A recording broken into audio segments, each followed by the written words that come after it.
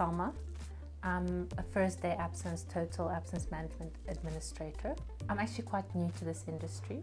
I was a market researcher before I started at ICAS. I decided I'm going to do something differently, and then I ended up here.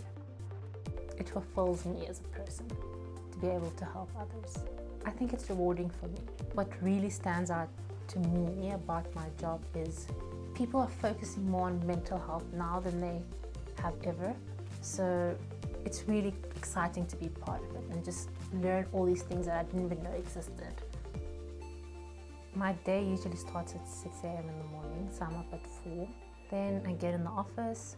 I would say I'm the absence police, and I need to just make sure everyone's okay.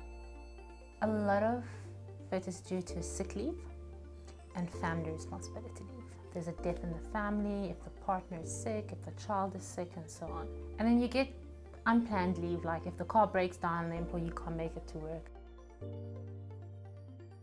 When someone calls in, they can expect to be asked why they're absent, and if they do need any financial, legal, medical, counselling support, we will offer it to them by cross-referring them to the right team to speak to and the right department. So you can download the ICAS on the Go app in your app store. You can also like us on Facebook or subscribe to our channel on YouTube.